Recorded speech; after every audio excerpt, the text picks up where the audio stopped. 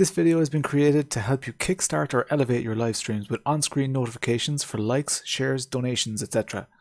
You'll learn how to create and manage engaging streams with relative ease, which will lead to higher viewer engagement, growth and retention, including the integration of alternative income streams. Some of the suitable businesses and live applications include fitness classes, cooking tutorials, musicians, comedians, gamers, bloggers, personalities, makeup artists, influencers, live podcasts, hairstylists, etc. Hey everyone, what's the crack? One of the most frequent questions that I get asked is, how do you make your streams look like this? How do you get stuff to pop up on the screen? How are you making a part-time living from your YouTube channel?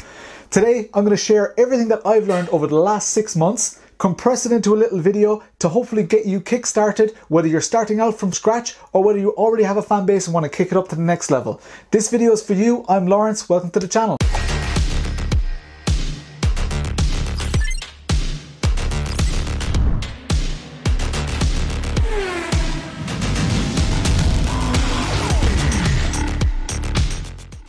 So if you interact with people and you do that on a one-to-one basis or you talk to groups, this could be an ideal part of the business that you haven't explored yet. A lot of people are making a lot of money from live streaming. A lot of people teach people things, they show people things, entertainment, music, all that kind of stuff.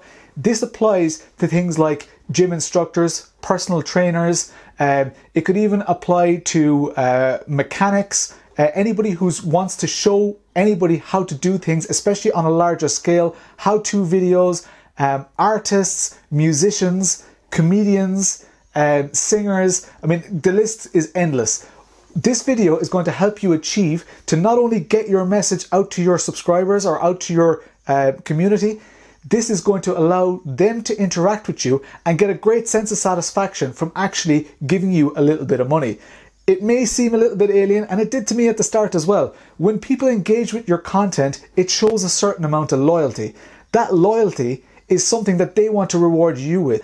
And it's a very, very strange concept, but those people want to often, and they might get a spur of the moment, hey, I want to give you some money. Or you might have already gotten some messages in the past. How can I contribute to your channel? How can I help you out with this? And you might have said, oh, go buy a product, or you could sign up to this course or whatever, but people are thinking smaller. When you meet somebody in a pub and you're having a great conversation with them, you've never met them before, you might buy them a drink to show a token of appreciation for the fact that they're entertaining you. They're really kind of giving you a great experience. That's what happens on a live stream. A lot of children today get that. A lot of people are making money in their parents' house, in their bedroom, even without their parents knowing, because this is relatively simple to set up.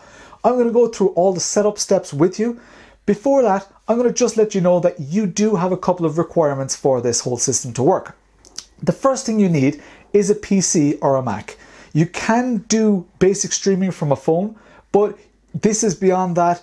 Because you're overlaying things and putting it all together and streaming it out to people, you need a PC or a Mac. That's your first prerequisite. The second thing you need is a decent webcam. It may be built into a laptop or something like that, but you want a decent angle, kind of like what we're looking at right now. You may want to invest in some lighting. If your lighting isn't great, this is just a cheap €20 thing, LED light off Amazon. I'll send the link below. So that's a super cheap light from Amazon. You can get a couple of those. You can get studio lighting. You can go wild. I've just got natural light on this side and a €20 light on that side, and a decent camera. You don't need to invest in a massive camera, kind of like what I've done over time. I started out with a webcam, and a basic webcam will do. Depending on what you're doing, it will probably suffice. The next thing you need is a PayPal account.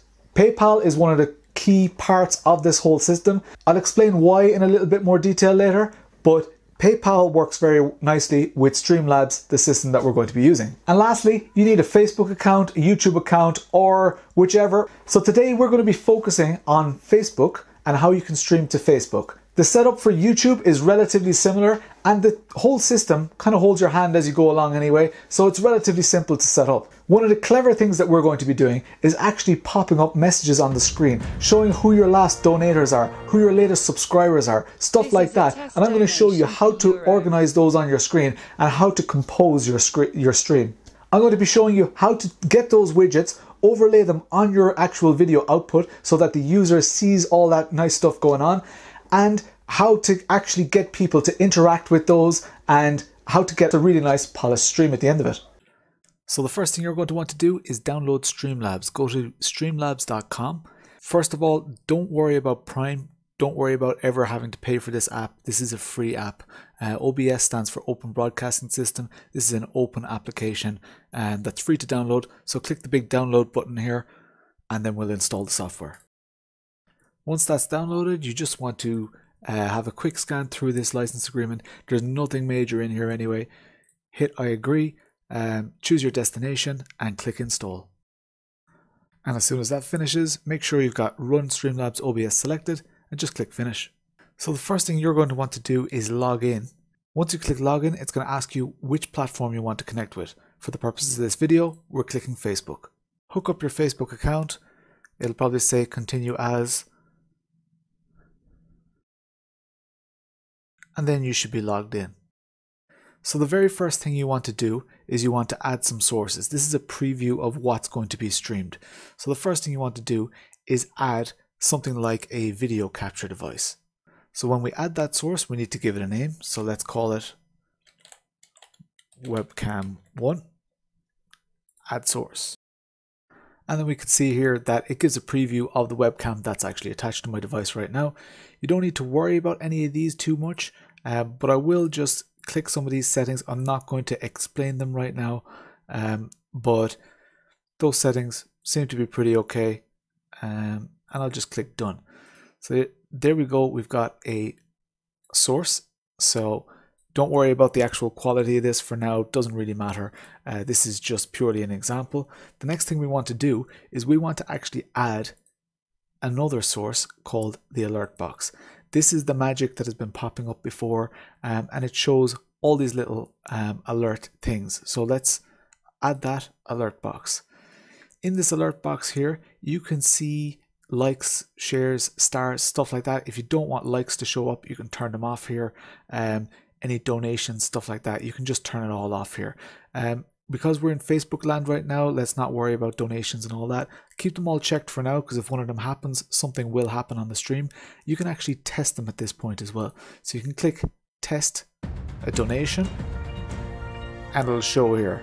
Now you can set the delay before that actually pops up. You can set even the way that they display when they come on the screen. But for now, let's just trust that it all works and let's just click done. So we'll put that alert box over here somewhere, right?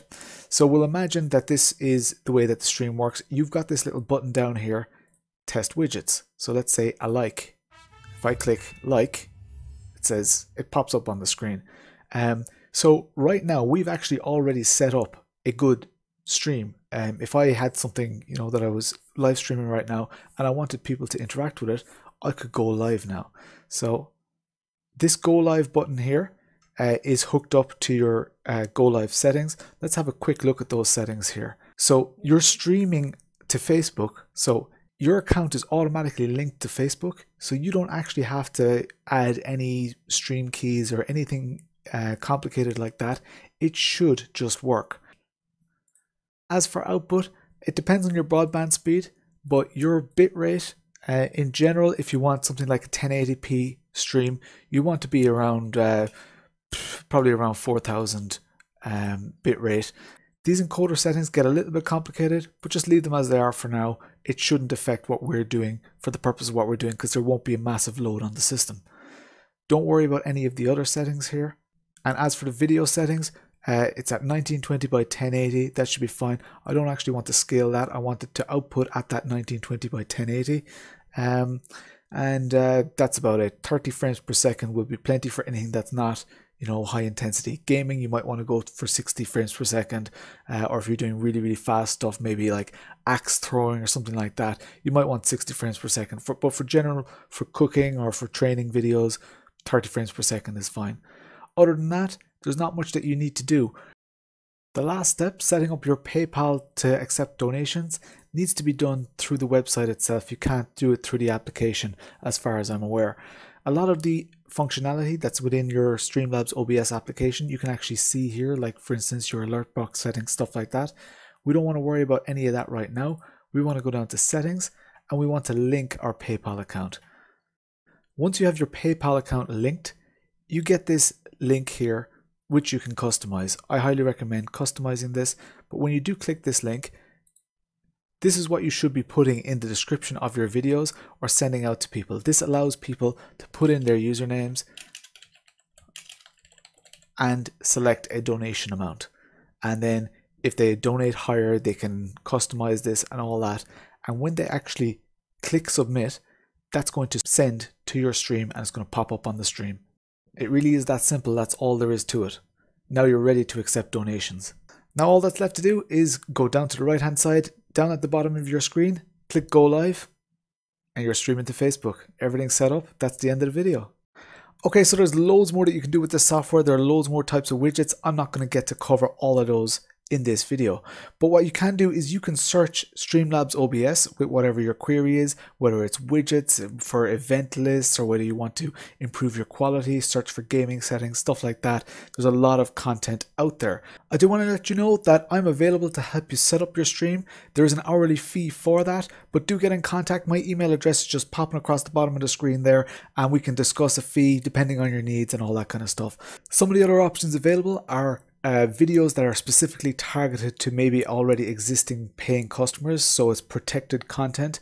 And another thing that you can do is you can actually get people to subscribe and give a small amount every month over time, and over time that all adds up. If you've got 20 people giving €2 a month or whatever, you know, that all adds up over time, and obviously the bigger your fan base, the more people are likely to do that, and you've different structures and all that kind of stuff. It gets very tricky very fast, but there are lots and lots of options out there. And there you have it. It's as simple as that. You guys should be set up now. You should be ready to go.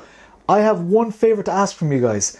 If any of you have used this and you're streaming or you're going to do your first stream, please let me know. Please drop a comment below. Let me know when you're going to be streaming. Let me know where you're going to be streaming, and I'll try and join in, and I'll try and trigger all the on-screen animations and all that kind of stuff so that I can help you at least show your audience what's possible, so that people can interact and people can really engage with your content. I may not be able to help everybody, but as you can see, the whole purpose of this is to help people in gaming, personal training, chefs, whoever, to set up their system so that they can really engage with their customers and generate an extra income. This is effectively a separate business to what you already do. And for some people, this replaces the actual original business. So it's very, very important to always engage with the users, be very conscious that they're there, look straight down the lens and really kind of have fun with it. I see a lot of streams at the moment where people have their families and stuff. People absolutely love that, and people want to be involved in that.